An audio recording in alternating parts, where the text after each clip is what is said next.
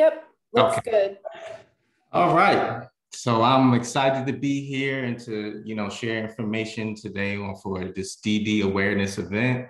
My name is Donald Clark. I am the Program Development Specialist at the Department of Disability Services under the State Office of Policy Planning and Innovation.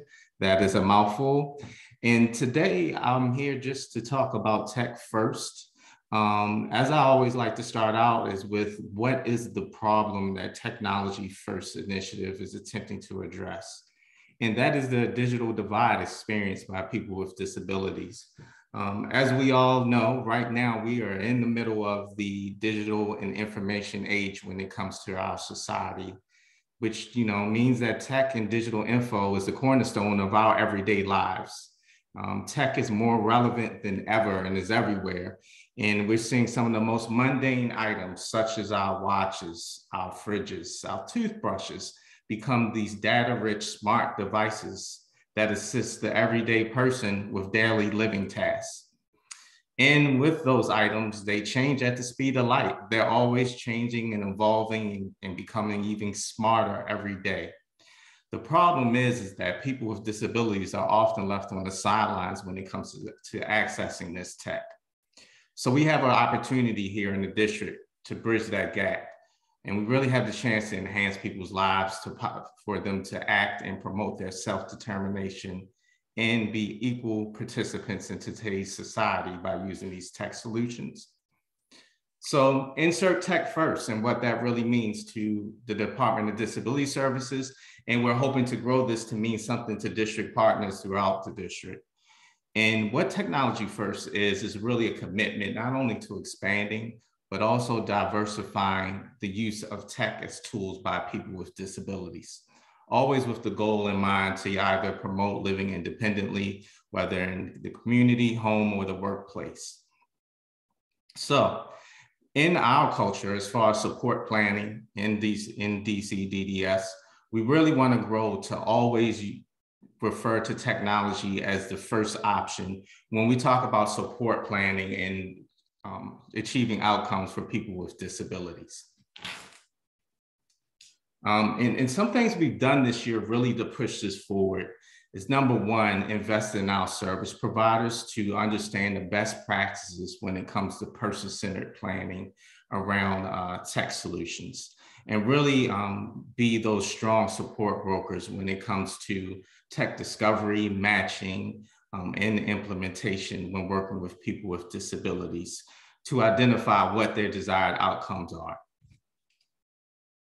Another thing we really aim to do is roll out a Tech First web series, and we hope to do many more in the future that really showcase some of the tech solutions that are available to people with disabilities. And not only people with disabilities, but these tech solutions are solutions that anyone can use to assist them in daily life living. They've proven to be impactful, and we rolled out the series each month focusing on a life domain from a life course, charting the life course framework, where we highlighted 2 to 3 tech solutions, whether it's focusing on safety and security, or healthy living, or community living, and so on and so on. The link is provided below. I'll send this out to attendees where they can access and watch these our showcases of these phenomenal tech solutions. Another thing DC DDS has really been focused on is how can we leverage the American Rescue Plan Act to leverage opportunities for to launch tech first projects. We just kicked off our telehealth service, which was really to address the health disparities people all with disabilities always experience, but was only heightened after COVID, and really with the focus of mitigating unnecessary ER visits and hospitalizations. We were able to disseminate tech to people with disabilities to access the service, launch a training, and we hope to really pursue this to be a long-term option for the people we support. We also really focus on how we can improve our process for tech acquisition. How can we improve how we get tech in the hands of people with disabilities to use as tools? And we're looking forward to piloting an online platform that uses artificial intelligence to automate the matching process based on people's needs, capabilities, and preferences. Also, we really are focusing on another project where we're looking at remote supports and matching people to that and seeing how we can move forward with actually getting the tech to them, training them in their circle of support around those tech solutions to utilize remote supports. Last but not least, and most importantly, out of all we're doing with Tech First and some of the things we have done, one critical thing is that we need to always focus on community partnership to advance our efforts. Really looking district-wide of Tech First becoming, an initiative that everyone embraces, and community really getting behind it. And this is just a statement saying, by embracing our individual differences, the community receives greater benefits than that achieved through the segregation and isolation of people with disabilities. In short, the community will reap the same benefits if it works together to close the digital divide experience by people with disabilities. And with that being said, we've really invested our efforts in building that partnership and really using each other's resources for the greater good to achieve Tech First.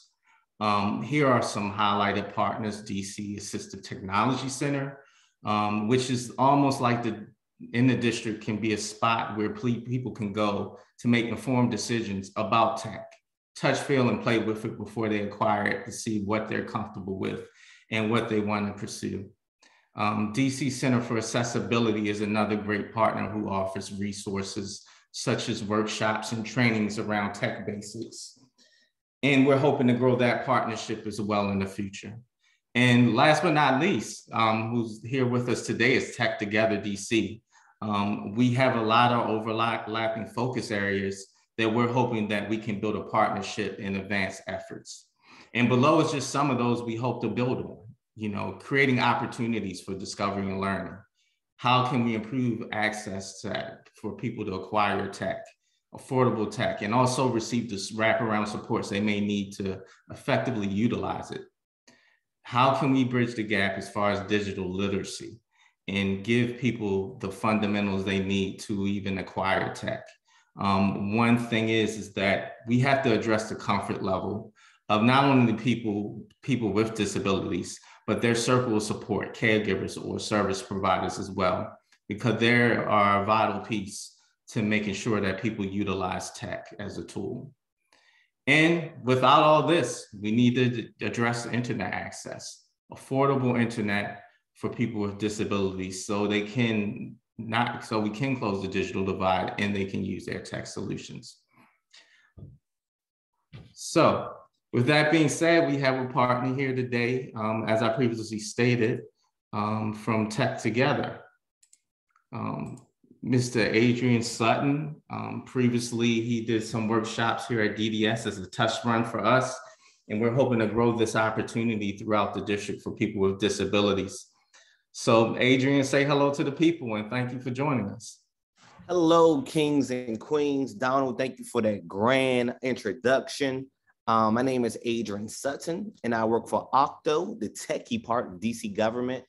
If you was a DC government employee and if you got like an email or your phone, then my agency would be the agency that will help you out. Mayor Bowser, our mayor, has tasked me with connecting communities with technology and putting technologies into communities. And some of the ways I do this is by teaching senior citizens how to become millennials with their smart devices. Since the pandemic, we've learned that it's been more than just senior residents that need tech support. So that's why I'm here today. I'm here to inform any and everybody about tech support. And right now, we're going to go over a very basic smartphone 101 course. It says smartphone 101, but you can also use these same tips and tricks for your tablet as well. So I'm going to share my screen, and that's always a scary thing because you never know what may show. All right. So a smartphone. What is a smartphone? Well, a smartphone is basically a mini computer. All right. Think about your laptop, think about your desktop, and think about the functions that you could do on those laptops and that desktop.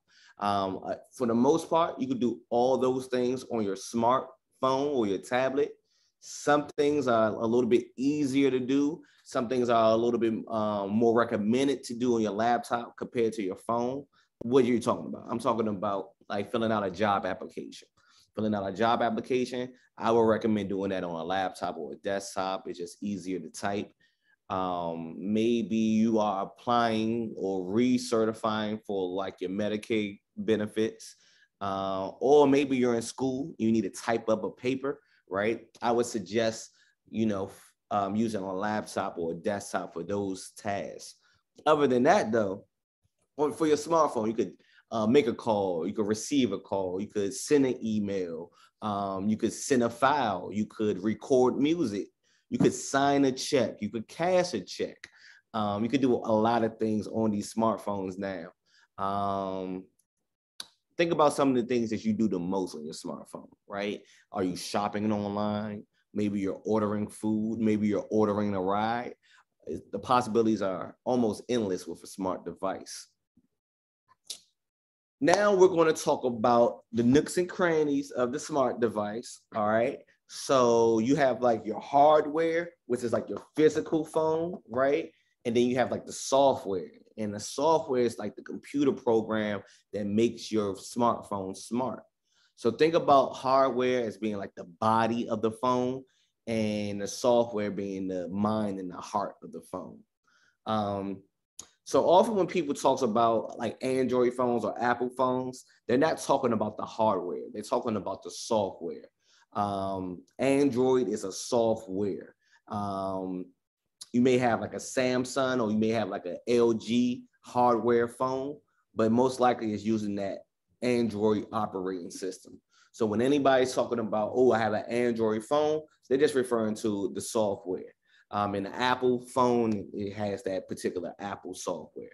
So operating system, the software, that's the mind and the heart of your device.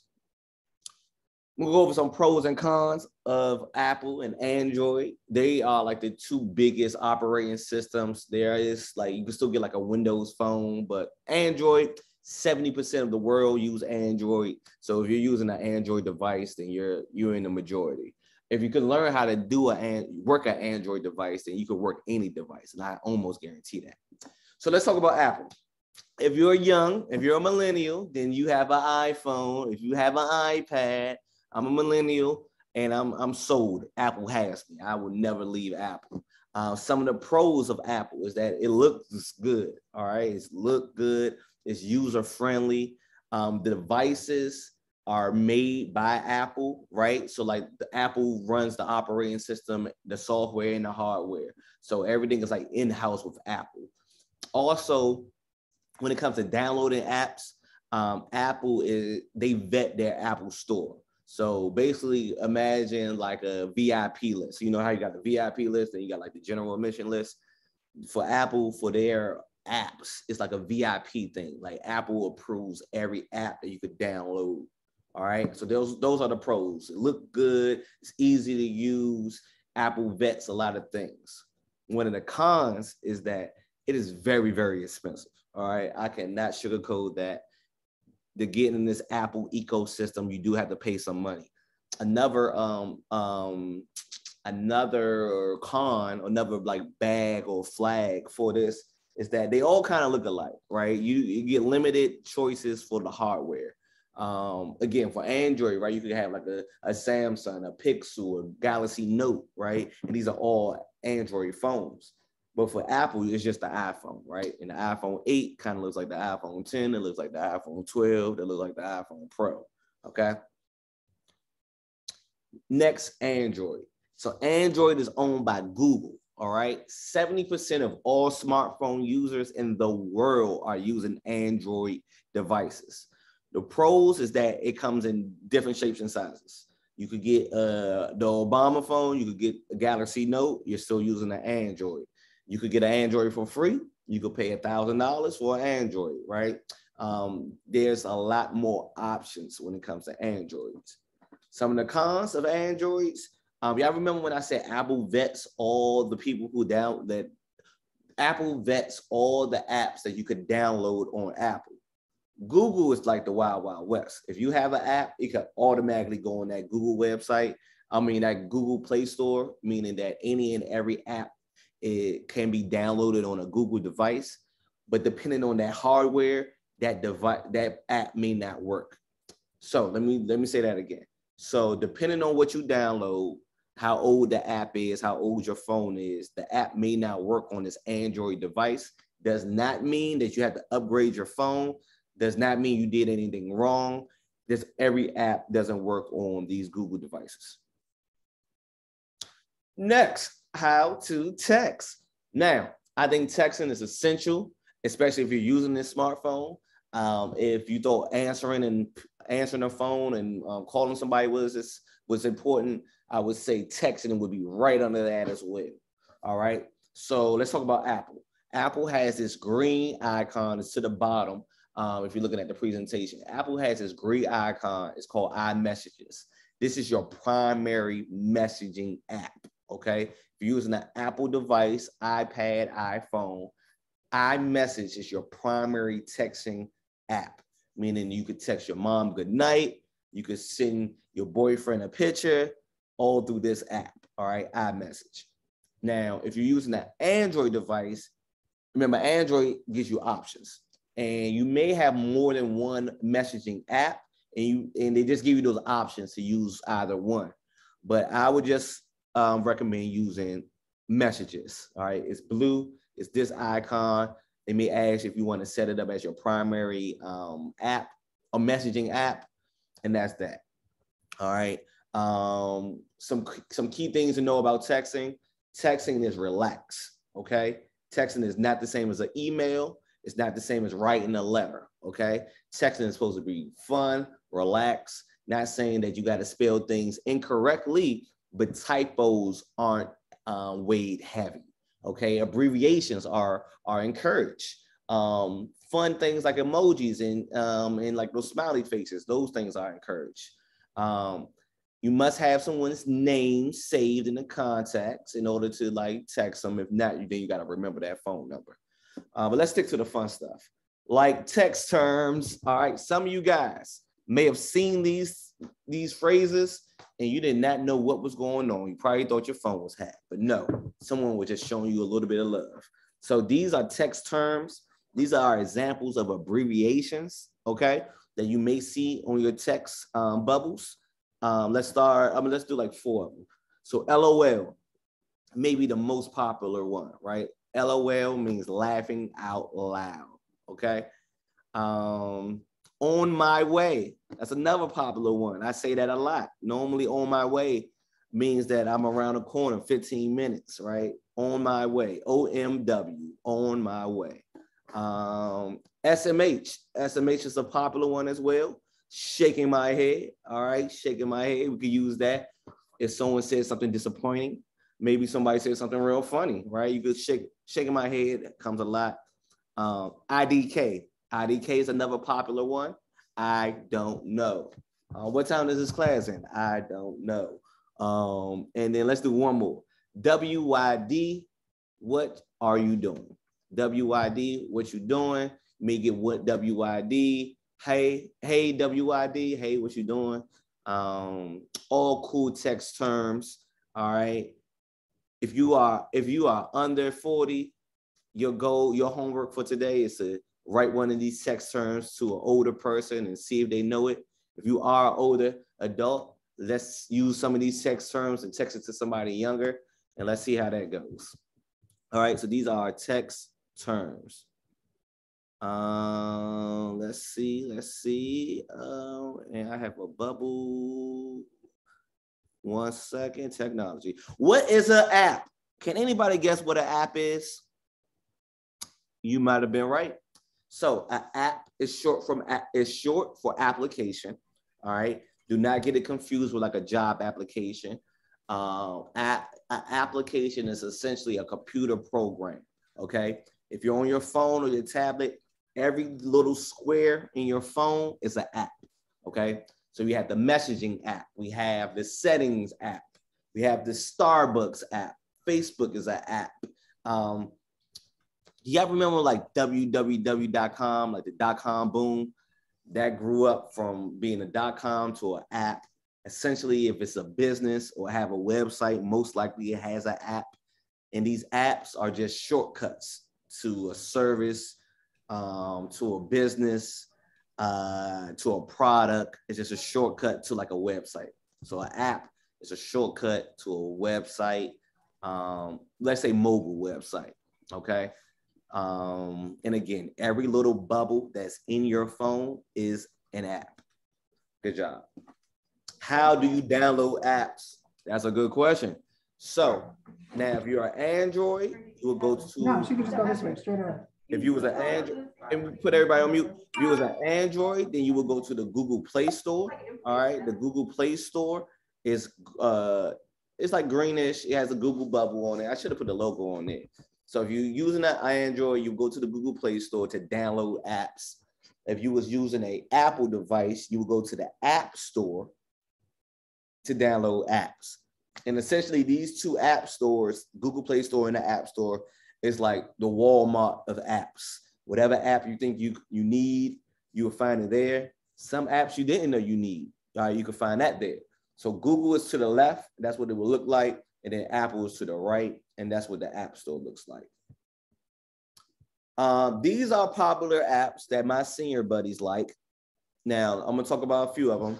DC 311, for those who don't know, this is the way that you complain to DC government. If there was a street light that is out in your neighborhood, you could put in a service request from this app. If you think you need a speed bump, or if the trash men in your alley just aren't the nicest, right?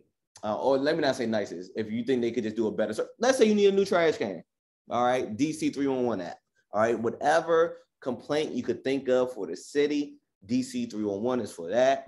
A lot of you all keep up with your news, right? So let's say you had like an early doctor's appointment and you couldn't get in touch with Fox 5 morning show, right? You download this app, get your news. Uber and Lyft, these are traveling or ride share apps. This is like if you need a ride somewhere, it's the new taxi, y'all. Uber Eats and Postmates is a delivery service for food. Maybe you don't feel like going to the grocery store and you want to treat yourself. You can have this food delivered to you. Same thing with the Safeway, Walmart, Instacarts. They deliver groceries to you. So instead of getting like a single meal from a restaurant, you can get groceries. And then Facebook, let's see what's going on with old friends, things like that. All right. So we talked about apps. We talked about texting. I seen in the comments, in my opinion, IMO was like a confusing one. Seemed like somebody's learning something today, in my opinion. All right, so how to get online. So you could download apps, but let's say you want to go to a particular website, right? Remember that www.com thing? So these are our web browsers. If you was on a desktop or a laptop and you was using a Windows, you would press that icon for E for Internet Explorer, all right? Essentially on your phone, these are your Internet Explorers. That top one is for Apple users. It's called Safari, okay? This is your primary web browser app. If you want to go to www.macy's.com or www.techtogetherdc.gov, you will go to this web browser and you would type that in, okay? So this blue one is for Apple devices. It's called Safari. The bottom one is for Android devices. It's called Google Chrome, okay? And essentially, if you're using an Android, then this is your primary web browser app. I know what you may be saying, but I don't use the .coms. I just Google everything, right? And I don't want to stop what you're doing, right? You could always Google to get to a website, but if Google is like to search terms on the internet, these websites will get you straight to the source if you know the website address. Hope that was helpful. Okay, so some of these phones do different things, all right? these iPhones, they got this thing called Siri, where you could talk to Siri and ask it to text somebody or call somebody, right? A lot of these phones allow you to change the text size on your phone, right? Maybe you have hard of seeing, maybe you're hard of hearing. These phones have settings for those things, right? Maybe you need your phone to vibrate more. We got things like that. Siri is a good thing, a good feature to have if you just want to play around or learn something new. With Siri, you can ask Siri about the weather. You can ask them a math problem. You can ask them to like tell you who a particular figure is. You can ask them, who is Will Smith? Who is Chris Rock?